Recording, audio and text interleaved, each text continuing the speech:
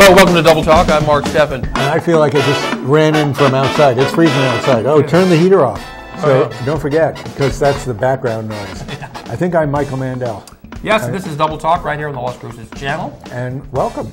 And as you know, we love food and drink. That's what this show likes to be all about.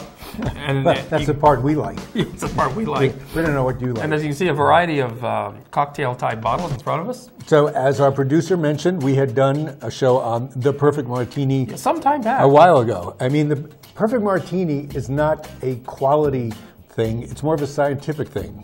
It's not the perfect, all the vodka places, all the gin places say their product makes a perfect martini. But the actual perfect martini is more of a mathematical balance. And what it's based on is the fact that you not only use white, but red vermouth. And so when you talk red and white vermouth could also be called dry vermouth, and it could also be called French vermouth.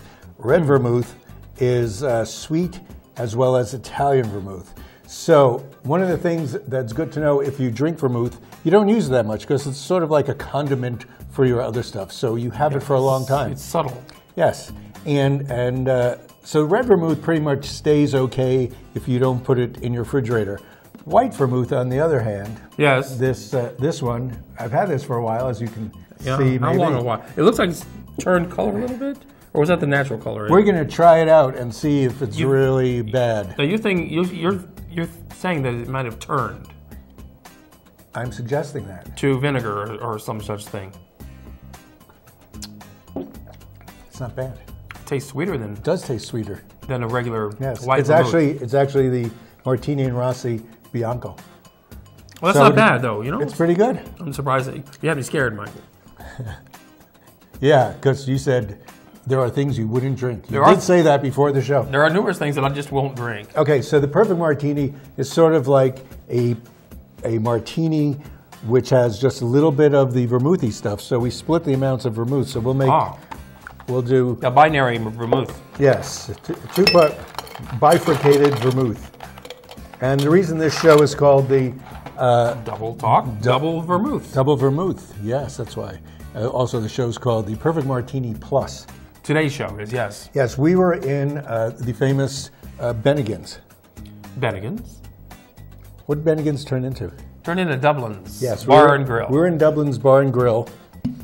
And we know, Mark and I know, because when we did the Negroni show 4 years ago, we were looking for people who could make Negronis. And they were not one of them. And your prime requisite that most people don't have is Campari. Campari. And they were the first one we went into because it's near my house. A simple ingredient. And they didn't have it, so we went on. So we knew they weren't too set for drinks. And so if I go for a drink, I want something, you know, different or whatever. Anyhow, we're using Botanist Gin. Not that they sponsor the show, but it's a really, have you ever had Botanist? I'm not sure if I've tried that or not. It's made by a Scotch company on the island of Islay named Bunnahabhain. Well, I'm sure they need botanists to grow the juniper berries that goes into the, and the wheat. They do. So what they did to do Botanist, they're trying to make Scotch. They're starting up their Scotch distillery. First thing that comes out of a Scotch distillery is pure alcohol. Yeah. To make it into Scotch, it has to go into barrels for 3 to 8 years. But they have all this. God bless you. Excuse me. We better drink quickly so you can cure yourself. So they made Botanist Gin, which is straight stuff coming out of the distillery, and they just mix it with 22 botanicals. How many times was it distilled? Oh, give that up. I hear it makes a difference. Yes, yeah, for publicity. Okay, so we're going back to this. This is the extra dry Martini and Rossi white vermouth. So you do a 50-50 on the two vermouths, is that correct? Yes, but I'm not going to do much because, as Mark can tell you, every drink that has any Scotch, not Scotch, but gin or vodka in it, in New Mexico is already a martini. Tell them why. Oh, Michael, must I tell the story again? Yes, you do, because people haven't seen this for ages. That's true. You know, the driest martini in the world can be made right here, and actually anywhere in the world, because probably now. Because when they set the atomic bomb off, just north, outside of Alamogordo, just north of Alamogordo city limits, the scientists put a bottle of vermouth up on the tower right next to the bomb. So when the bomb exploded, it vaporized the vermouth into the atmosphere. So now all you have to do if you want a really dry martini, you hold your glass up like this. You have to be outdoors. Hold it outside. It gets the atomized vermouth that's in the atmosphere, and then you add your gin to it. And there you got it. That's the driest martini in the world. You know, when you say you said it without thinking that you add your gin to it, vodka martinis got very popular and are perhaps more popular than gin martinis. Don't put that all the way back. We have to do this again for the second. So second half of the show, we're going to do the perfect martini with Cointreau in it, because when we were over at Dublin's, I asked them to make this drink, and they started screwed it up. So I said, throw some Cointreau in it, and they did, and it came out really good. And then for my second one, the bartender already knew, and he balanced it, because first time they didn't put enough red vermouth. This time it came out really good. So, well, it's amazing how many bars in town are not big into cocktails. People don't drink cocktails. They sell beer. People like beer, and if they drink wine, many wine drinkers don't even bother with cocktails. Unlike us, we'll drink anything. Well, you have wine with dinner, cocktails before dinner, maybe after. This looks a little yellow. Maybe Well, that's the red vermouth, isn't it? Yes. It's pale. And you like martinis, right? I love a good martini. In fact, one of my favorite drinks. Last show you were complaining because we weren't doing martinis. That's right. As far as I'm concerned, we can do martini every day. Sounds good to me. Okay. If you do it right. Let's see how this is.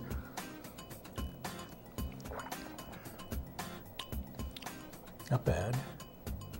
Don't you think it needs a little Cointreau? I can't. It's got an aftertaste to it. What is that? Is that this? No, I think it's this. That would be it. We should use that one. That one's sweeter. You want a little bit of that in? No, I don't want it now. I don't. Yeah, we'll do it now. Okay, yeah. Wait, you got less. We'll see how it works. You drank half your drink already. There we go. Now, I got to use this up anyway, right?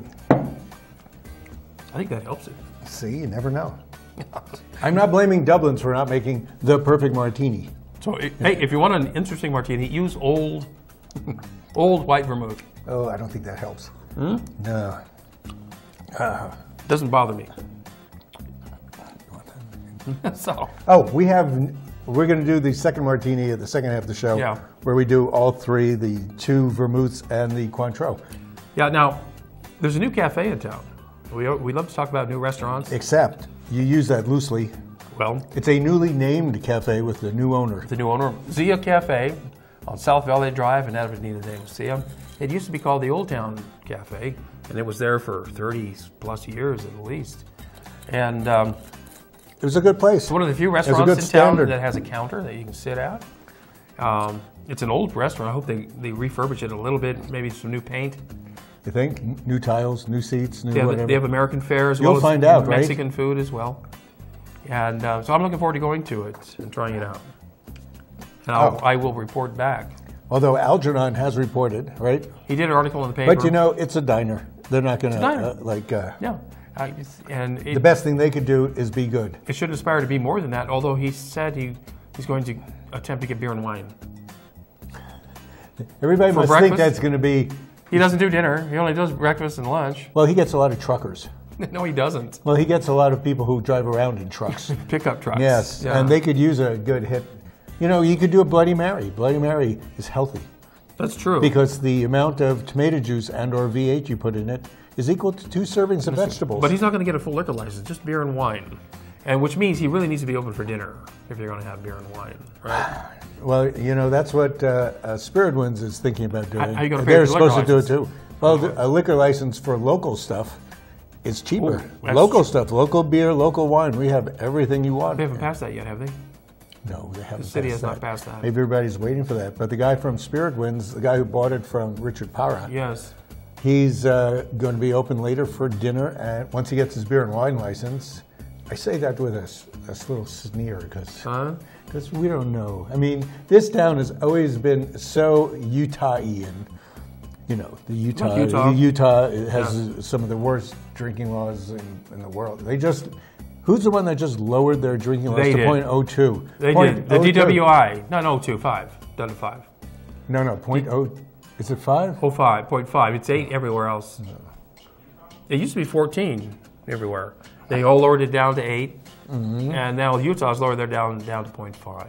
You know, you get 0.5 of alcohol when you eat breakfast cereal because it's made with grain, and that ferments. When you get in your stomach, it makes alcohol. We always have some amount of alcohol in our bloodstream. There's always a little residual, I guess, going on We there. make our own alcohol. You think your stomach is just busy regurgitating stuff just to squeeze it out? No, man, it's making alcohol. Now, I can prove that. No, you can't. Oh, okay. Now, you said you went to Carl's Jr. the other day, and they had their new plant-based burger. I did. That's called a veggie burger, Michael. They're 10 years behind the times. Theoretically, it is. And you can buy the Beyond Meat burgers at virtually every place in town. Albertsons apparently has it. Natural Grocers. The person I was with and talking about this, they looked at, Seal Herman. She looked up because she couldn't wait to get this. She's supposed to have, low cholesterol. There is no cholesterol in the Beyond Burger. Anyway, Sprouts has it. Natural Grocers has it. Every Frozen? Albertsons. Probably. Albertsons? Where do you find it in Albertsons? I have no idea, but every Albertsons she found it listed. If you go to the Beyond Meat counter website, you'll see all the places they have it. Anyway, with Carl's Jr., of course, you get all this marvelous stuff like a tomato. Tomatoes, lettuce, and lettuce and other stuff. And cheese. It was fun, and cheese. And expensive. And no, you can get a 2-for-1 coupon virtually anywhere. And that makes it 2 for 1. If one of those things, which is $5.95, you get 2 for 1. Where do you get the coupons? They come in the mail. Oh, really? Or maybe they're in the paper. You get the paper. I get the paper. Yes. They're either in Sunday paper or the mail. The coupons are all over. And they're probably on your, if you go to the Carl's Jr. website, you could probably get them. They're, anybody who does coupons is doing it to draw people in. So that's the point of it. Maybe I'll have to try it. You'll have to. Or you can go to one of those stores and buy your own Beyond Meat. Then you don't know the Carl's special touch, which is something like ketchup. Oh, well, yes. It's only a matter of time before McDonald's I would say it's not distasteful, but I don't mind veggie burgers either, and I don't mind black bean burgers, which have a certain New Mexican cachet. Yes, well, there are those who just have to have meat, and that's it. Right, but if you want that taste, but if you are hooked on meat and you're not supposed to have cholesterol, that Beyond Meat burger is the perfect thing. Well, that's good. Now, some people won't be able to afford it because of the government shutdown. If they work for the federal government, they're out of work, or they're working without pay. They are working without pay. They're counting their pennies. Now, and the shutdown affects New Mexico worse than any other state. We have a lot of government workers. Because per capita, we have more federal government employees than any other state, really. My wife's going to get stuck. Yes, she's a federal employee. And actually, almost everybody in the state works for the government. Pretty much. Not only that, but people get food stamps. Food stamps are supposed to be extended till February. Well, that's state. Yeah, but the money comes from the feds. That's true. But that's why they can use their backlog of money to keep people going. Yes. I mean, imagine starving poor people. The whole thing is ridiculous because he's trying to hurt the poor people coming up. There's not that many. The area that he wants to do a wall in, virtually nobody goes through.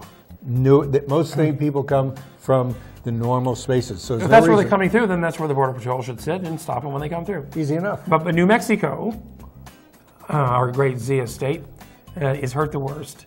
And we have 2 national laboratories, 3 Air Force bases, White Sands Missile Ground. We have a national monument. We have plenty of places. The thing is, you're hurting the people of the country you're not really hurting the people coming in from Mexico. Well, it doesn't affect them at all. They can come in by plane. They come in through Juarez. It's not a problem. No. In the area. So anyway, let's take a break. Oh, we can take a break? And we'll be back with more cocktail action. Oh, I thought you meant we're getting a replacement president. That would be taking a break. Please don't set me up. Don't set you up? You could think about it over the intermission, which isn't happening because somebody fell asleep at the wheel again. No, here we go. Yes. We're going to make another drink. I have a confession to make. I have a serious crush on my workout. Hip, fun, and always a challenge. Jazzercise is the total package. It's the only workout that I've ever truly loved. Does it show? That's because I'm in the best shape of my life. What a difference Jazzercise makes. When's the last time your workout swept you off your feet? Find a class near you at jazzercise.com. Celebrate, celebrate, Fiesta Motors. Come and see us today and discover why our service is second to none. In business for over 17 years, we have the right car for you. When you buy a vehicle from Fiesta Motors, we do everything possible to ensure your satisfaction. Located at the corner of El Paseo and Main. See you there. Celebrate, Fiesta Motors, where buying a car is always a celebration.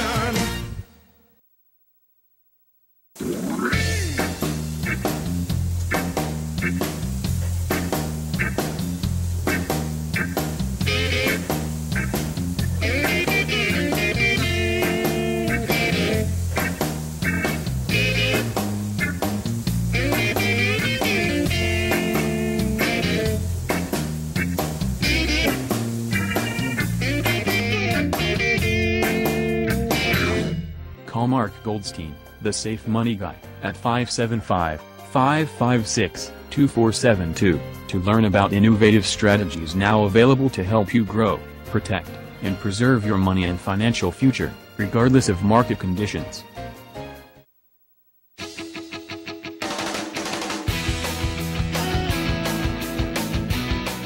We're back. This is Double Talk right here on the Las Cruces channel. He's still choking over.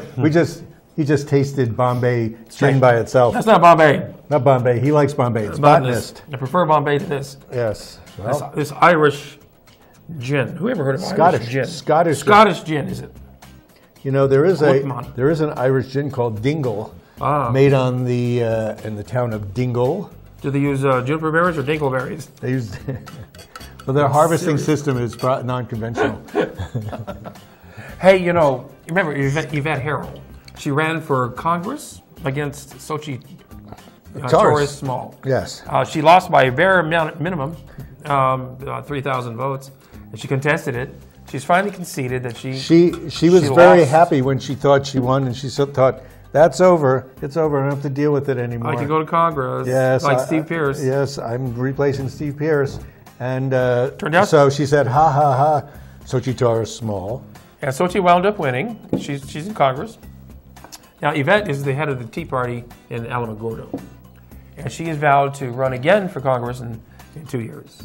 Well, in 2020. So, yeah, 2020. For the 2020 election. Yes. We don't know when that is. And so let her do it. That's fine. that. She made everybody happy. They say, we'll get them when it comes around. If we still have a country then, we'll see. Yeah. Now, there's another person running for office. Which is an interesting small office, which everybody here knows about, and it's dear to our hearts. City Councilman Greg Smith is running for mayor. He's announced this week. Greg's been on the show. He's substituted for you once. Really? Maybe get him for next week. Remember, you need somebody for next week. Yes, we've been discussing that problem. Oh, good. And anybody want to sit in for Michael?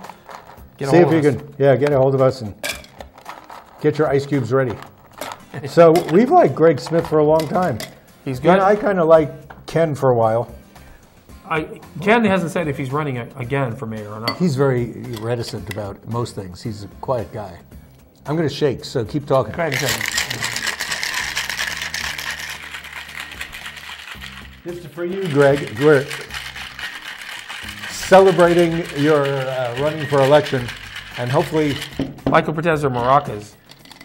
you know what they say. You're supposed to shake your drink to wake it up, not shake it to put it asleep. That's true. Yeah. That's true. So, Greg, maybe you're welcome to come on the show again and talk about your maybe as the campaign. election gets closer. Now, you heard about. Good, yeah. Ooh, that looks. Well, it looks very similar to the last drink. It's a little redder. You put the Cointreau in, though. I did. I also upped the percentages of extra stuff. Okay. Actually, to fight against the ice melt. Oh. You know, you always have to fight against ice melt.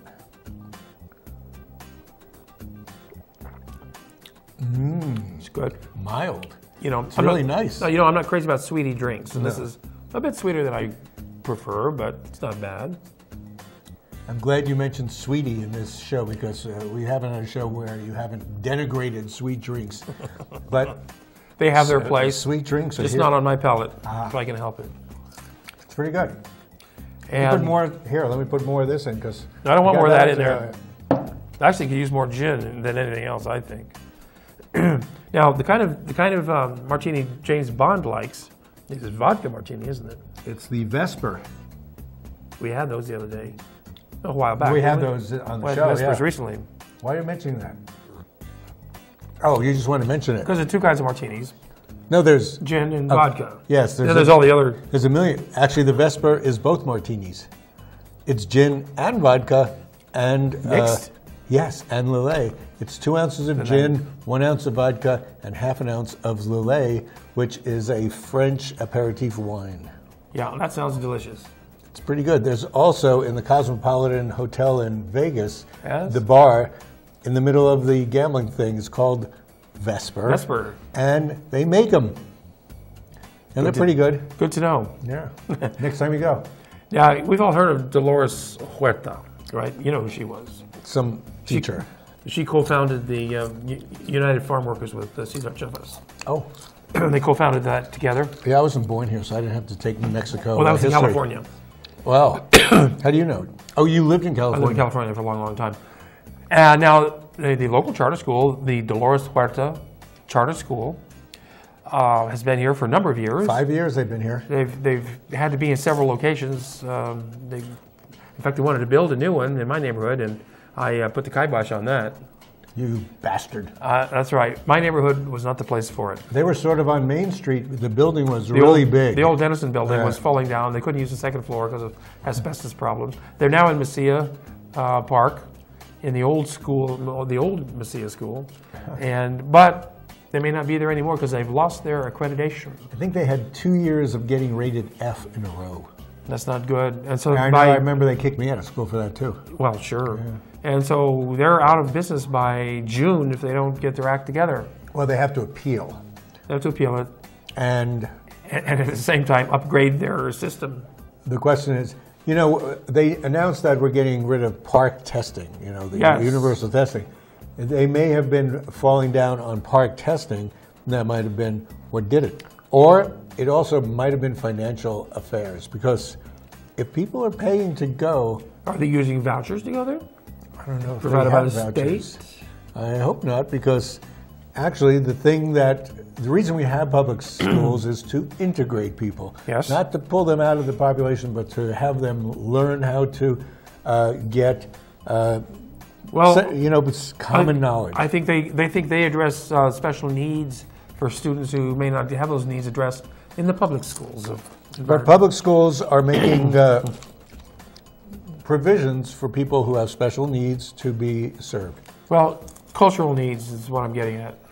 Exactly, that too. But they need to be integrated with everybody else. So that's how you socialize. Well, America is Kids. based on assimilation, right? Exactly. We get assimilated. We're the melting pot. You know, when you Jews came over, you know, you wore those silly hats and those crazy sideburns. The Teas, Yeah, remember that? the Payas. Tejas. Tejas is probably somebody who lives here. Yes, that's true. She just won Congress. Oh, yeah. Yes, I love my Payas. But you assimilate, and to assimilate, you can't say, well, we're better than them, so we will just be outside. We don't want to be tainted by others. It's not good to be isolationist. Oh, speaking of others coming in, you heard about this thing down at the border, right? People, they don't want to let people in. No, I hadn't heard. Well, they're keeping people out because they're in trouble in their countries. They've always been keeping people out. And they kept many people out, especially the Irish. They didn't do a good job on that, did they? Not really. Tell me about They it. found a way to get in. Yes, They but came people over on find- ships, though. They didn't did. sneak across the border. Yeah, that was easy. They could keep them out. But population is going down in America. No, it's not. Well, it's not going down, but the birth rate is lowering. Well, that's good. You know why? Why? It's really hard to get pregnant on your iPhone. No, I bet they could do it. Oh, yeah, I bet they could. Yes. Now, Young Park, and we've all been to Young Park, they're going to be draining the pond there. It's a rather large pond. It's a great pond. People do go fishing in it. There's, there's fish in it. Yes, well, a lot of dead fish in it now. And there's ducks. Now they're going to drain the pond. I hope they don't waste that water. I hope they pump the water around. Don't let it just go down the drain. You know what they'll do? They'll pump it into the city sewer system, and then that finally gets into the river? river. They should water. They should water the park with it. Now, with the smell of dead fish, it will help fertilize it at the same time. Now, what are they going to do with all the ducks that are there while the pond is empty? They don't have to do anything with the ducks. Yes. The ducks always find places. That's what ducks are doing. That's their home. Before Young Park, they'll go to some other pond, like the Burns Lake. Burns Lake. Oh, yeah, that pond. Yeah, that's a good pond. Yeah, that's another dry hole. Remember what happened when that dried up? They found a car with a body in it. A car with a woman in it. It went off the interstate. She wasn't a woman anymore. She was a skeleton. Yes. So who knows what riches we will find at the bottom of the Young... Yeah. Probably an old dragon. Bob Divins' old dragon. It's down there somewhere. So we got to get that back by the time we do the Renaissance Fair next year. There might be baby dragons in there. That'd be really cool. Now this weekend coming up, we have the Lucia Valley Outdoor Expo, which they have every year at the... Kind of cold for an outdoor expo. At the convention center. Oh, it's inside? Yeah. Oh, outdoor is just what they're focusing on. Absolutely. Outdoor activities, recreation. It says get lost indoors. Yeah, absolutely. It's $8 to get in. You know, you don't have to tell old guys about getting lost indoors. I'm often looking for the map of my house. Yeah. Saturday and Sunday. This drink is great. At the convention center. I don't want to make you finish a complete sentence. I'm in no hurry. Okay. Now, also this weekend, coming up, Saturday. You must have gone to college with this guy or something. Saturday at the Rio Grande Theater. Yeah. Comedian John the Champ Misquez. What is a champ? A guy that gives half a shampoo? No, that's how he's pronounced champ, I think. Like chicken, champ, right? Chevrolet. So you, I know how to pronounce Chevrolet. Okay. S-H-E-V-R, yes. That's Saturday night, 7 o'clock, Rio Grande Theater, $8 to get in. I'll probably be there. It's at 8 o'clock and it's $7? No, it's $7. There you go. It's $8 and it's 7 o'clock to get in. If you see me there, oh, now you mix me up. Come up and say hello. Also coming up, he's the one that looks like him, not me. Now, also don't say hello to me. Coming up at the Rio Grande Theater the following Saturday nights. This is the very first screening of the new Rio Grande Theater Classic Film Series. They're running a classic film every month. And the very first one is The Godfather Part 2. They've actually been running classic films. I mean, this is the new series. Oh, it's a new series. The new series. Oh, well, they've been doing it on a steady basis. So, and this will be January 19th, next Saturday, at 7 o'clock. And every month there will be a new classic film. I'll be introducing some of them. Really? And so that's almost. We should get. That's why I'm promoting it now. Don't we have a mobile unit where we can videotape yourself and put you on live? Can we do that, producer? Put him live onto our website? No, but we can't show the movie. No, we don't want to show the movie. That's too long. So come on down. That's January 19th. The Godfather Part 2. One of the greatest sequels ever made. It will be in Italian with English subtitles, right? Partially. Partially. Cheers.